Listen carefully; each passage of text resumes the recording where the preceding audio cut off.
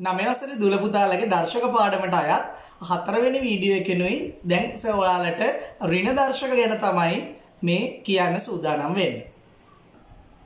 හොඳයි. ඍණ දර්ශක බලන්න පුතේ x බල 3.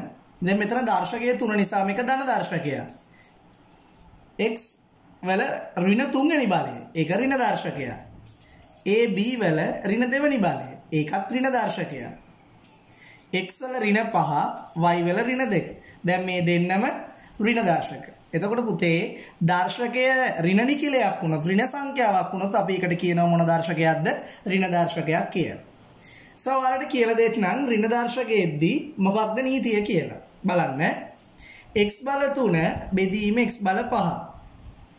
බෙදීමේ ගාන. බෙදීමේ ගාන ඉස්සර මොකද කිව්වේ පුතේ? පාද සමාන බල බෙදද්දී දර්ශක එකිනෙක මොකද වෙන්නේ? අඩු වෙනවා. එහෙනම් අපිට කරන්න වෙන්නේ 3න් අඩු කරන්න වෙනවා 5. 3න් 5ක් අඩු කරොත් උත්තරේ කීයද? ඍණ 2. අන්න පුතේ දැන් අපිට ආයේ උත්තරේ මොකක්ද? ඍණ දර්ශකයක්. x වල ඍණ 2 වෙනි බලය. ওই ගානම විහිදු වල ලියලා තවත් ක්‍රමයකට හදනවා. මේ ගානම විහිදු වල ලියලා හදලා පෙන්නන්න. බලන්න. x බල 3 බෙදීම x බල 5 කියන එක මට ලියන්න පුළුවන් මේ ආකාරයට. x බල 3 x බල 5. x බල 3යි කියන්නේ දුවේ පුතේ x අකුරු 3ක් විහිදු වල ලියුවා. x බල 5ක් කියන්නේ එහෙනම් ඔව් x අකුරු 5. දැන් අපි සුළු කරමු. 1 දැන් ඉර උඩ ඉතුරු වෙන්නේ 1, ඉර යට ඉතුරු වෙන්නේ x බල 2. එකම ගාන මේකෙන් ආ උත්තරේ x බල ඍණ 2, මෙතනින් ආපු උත්තරේ මේක. හදපු ක්‍රම දෙකක් ඒ වගේම ලැබුණේ උත්තර දෙකක්. එකම ගානට උත්තර දෙකක් තියෙන්න බෑනේ පුතේ. එහෙනම් අපිට නිගමනය කරන්න පුළුවන් මොකද්ද? x වල ඍණ 2 වෙනි බලය කියන එක සමාන වෙනවා 1 යට x වල 2 වෙනි බලයට. දැන් මේක ඍණ දර්ශකයක්, මේක ධන දර්ශකයක්. අන්න එහෙනම් පුතේ අපිට එතෙන්දී අලුත් නීතියක් ඉගෙන ගන්න පුළුවන්. මොකක්ද අලුත් නීතිය? x වල ඍණ 2 වෙනි බලය අපිට ධන දර්ශකයක් විදියට කොහොම ලියන්න පුළුවන්. ඇත්තටම පුතේ මොකක්ද දන්නවද මෙතන වෙලා තියෙන්නේ? මෙයාගේට තියෙන එකනේ. මේ එක උඩට ආවා, මෙයා යටට ගියා. මොකක්ද උනේ? පරස්පරය තමයි පුතේ යොදාගත්තේ. ඒ වල ඍණ 5 වුණා නම් මෙයා ධන දර්ශකයක් කරන්නේ කොහොමද? මෙයාගේ යට තියෙන මොකද්ද පුතේ? 1. එතකොට උඩ යට මාරු කරනකොට එක උඩට එනවා, ඒ ඍණ 5 යට යනවා, ඒ ධන 5 වෙනවා. x ඍණ 3යි y ඍණ 5යි තිබ්බොත් ධන දර්ශක කරන්නේ කොහොමද? බොහොම ලේසි දෙයක් කරන්න තියෙන්නේ මොකද්ද? උඩ යට මාරු කරන්න. y ඍණ 5 උඩට එනකොට y ධන 5. x ඍණ 3 උඩට x ඍණ 3 යටට යද්දී x බල 3. එහෙනම් මතක තියාගන්න ඍණ දර්ශකයක් අපිට අවශ්‍ය නම් ධන දර්ශකයක් බවට පත් කරන්න අපි මොකද්ද කරන්න ඕනේ? අපි කරන්න ඕනේ ඒකේ පරස්පරය යොදා ගන්න. උඩ යට මාරු කරනවා.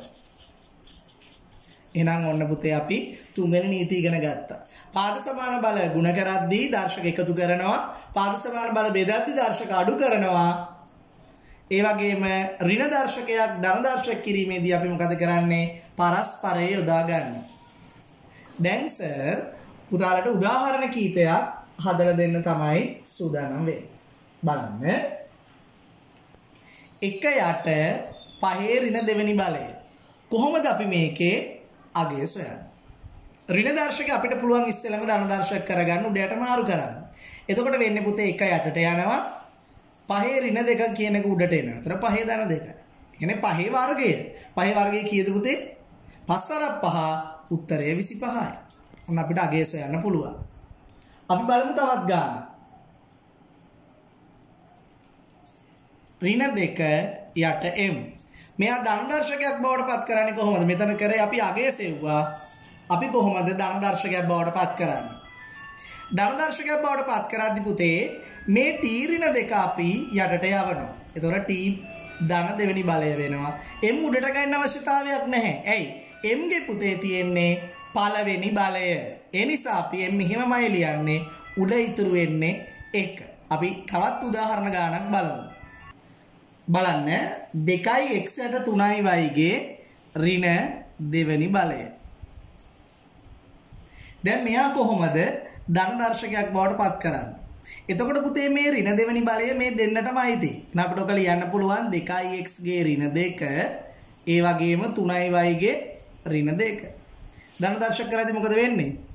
3y උඩට යනවා 2x යටට එනවා. වරහණක් දාන්නවා. අපිට පොදුවේ ලියන්න පුළුවන් 3y යට 2x ගේ ධන දෙවෙනි බලය. අපිට ඇත්තටම මේ කොටසත් නැතුව මෙයා දැක්ක ගමන් කෙලිම මේ උත්තරේ ගන්නත් පුළුවන්. ඒ කොහොමද? උඩයට මාරු කරා නම් ඉවරයි නේද? ඍණ දෙවෙනි බලය ධන දෙවෙනි බලය කරන්න 2x සහ 3y උඩයට මාරු කරත් උත්තරේ ලැබෙනවා පුතේ. බලන්න තවත් ගන්න. බලන්න හතරවෙනි උදාහරණ ගන්න. 4x ගේ ඍණ 3 වෙනි බලය ගුණ කිරීම x වල ඍණ 5 වෙනි බලය 2x ගේ දෙවෙනි බලය. සපුතාලට ක්‍රමයක් යෝජනා කරනවා. දැන් මේක සුළු කරලා පිළිතුර ධන දර්ශක සහිතව තමයි අපෙන් ඉල්ලන්නේ. ඒතර මෙතන ගුණ කිරීමක් තියෙනවා, බෙදීමක් තියෙනවා, ඍණ දර්ශකයක් තියෙනවා. එහෙනම් මේ දක්වා අපි ඉගෙන ගත්තු නීති තුනම මේ ගානේදී අපිට පාවිච්චි කරන්න වෙනවා. බලන්න පුතේ. මම ඔයාලට ඉස්සෙල්ලම යෝජනා කරනවා ඍණ දර්ශක තියෙන ඒවා පුතේ ධන දර්ශක කරගන්න. මෙයා පේනවනේ එයා ඍණ දර්ශකය. මෙයා ඍණ දර්ශකය. එහෙනම් මොකද අපි කරන්නේ? ඒගොල්ලෝ ඉර යටට යවල ඉමු.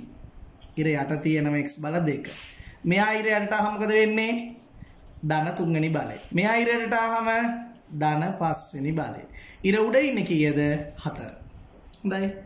දැන් ඉර උඩ 4 ඉර යට පුතේ බල ගුණ කිරීමක් තියෙන්නේ. ගුණ කරද්දි මොකද වෙන්නේ දර්ශක?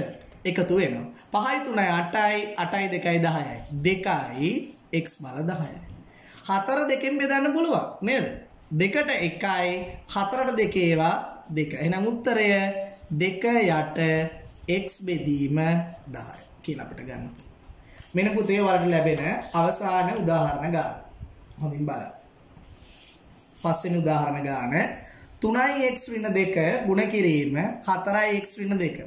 අර කලින් වගේම තමයි පුතේ ගාන හදද්දී ඍණ දර්ශක ධන දර්ශක කරගෙන ඉන්න එක ලේසි.